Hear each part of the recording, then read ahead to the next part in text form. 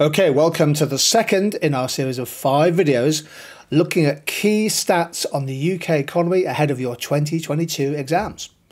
We'll spend a few minutes thinking about some key indicators relating to inflation and the standard of living in the country. Well, inflation, of course, is one of the big stories of the moment. Inflation, having been low for many years, is climbing sharply. It's reached 5.5% already at the turn of the year, and the Bank of England and others, including the IMF, expect inflation to be above 8% by the late spring of 2022. So the rise in inflation is one of the big economic stories, and of course the key question, if you like, the key uncertainty is how much further will the rise in inflation go? Keep in mind there's some big energy bills to be added to the cost of living in April. The price of wheat globally and the price of other foodstuffs is rising, so too the price of oil.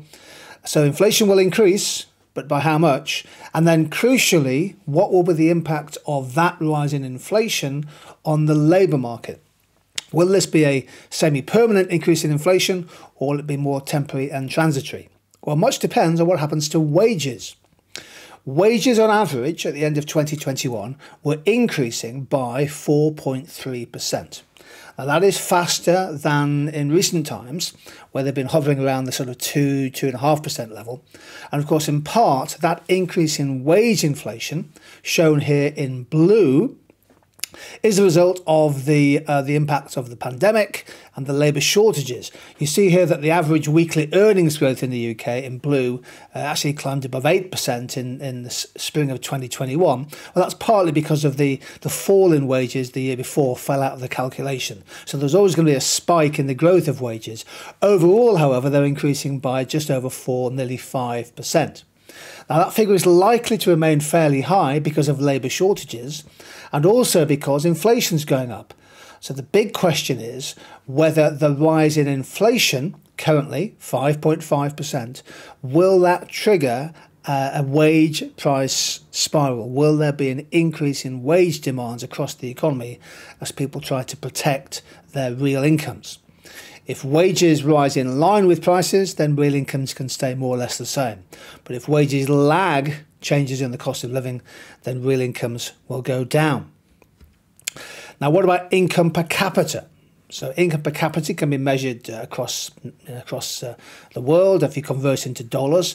And the UK's real income per capita dropped to $43,000 in 2020, a large fall, as you can see in this chart, from 2019. Now, of course, that's linked, as we said in the previous video, to a 10% reduction in the level of real GDP. So with a given population, that's actually growing fairly slowly, but if real GDP falls by nearly 10%, you would expect to see a fall in real GDP per capita, and that has indeed happened.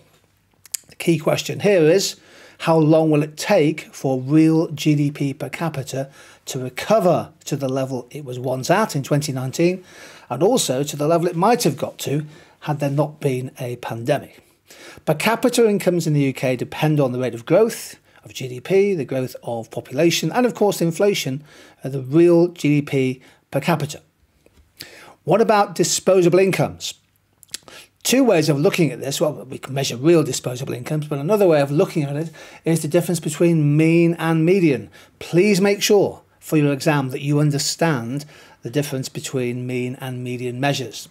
So average disposable income per head was £36,000 household income in 2020-21. That was well above median disposable income, which was just £30,000. And this chart tracks the difference over the last 15 years or so in average or disposable income per household in the UK, and you can see that the mean remains well above that of the median, although the mean in real terms has barely increased in recent times. The median's caught up a little bit, but there's still a big gap between the mean and the median. Definitely something to be aware of. And just to finish off this video, I thought I'd show you something about inequality. You can measure it in lots of ways. You'll probably be familiar with the idea of the Gini coefficient as a measure of income inequality. Well, this is a way of tracking the gap in household disposable income by decile. So the bottom decile on the left-hand side there is the poorest, represents the poorest 10% of households. On average, they had a disposable income of just over 10,000, just under £11,000 per year. The second decile had a disposable income nearly double that. And obviously it goes up as you transcend, as you go from left to right. But look at the top income decile. They had an average disposable income almost twice as high as the previous decile and 12 times higher than the bottom decile.